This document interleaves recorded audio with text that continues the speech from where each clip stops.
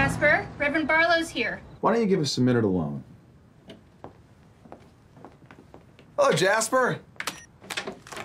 So you're the new homo pastor everyone's got such a hard-on for. It's nice to meet you, too. Your mom came to me because she's concerned about you. You mean concerned I'm banging cantaloupes, right? Among other things. Why do you think you'd do that? Because mangoes are too small and watermelons fall apart too easy. But why fruit? This may shock you, Rev. But despite my movie star looks, I don't get a lot of ass. So why not? Because it's freaking out your mother, and she seems like a decent lady. Yeah, well, she's a controlling, neurotic bitch! Do you have any idea how lucky you are to have a parent in your life? I cannot wait to get away from that woman. Yeah, when is that happening? As soon as I finish high school, 61 days. Okay. This is how it's going down. When you leave this house, you can smoke weed and pound all the produce you want.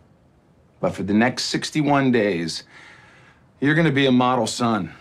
And why is that?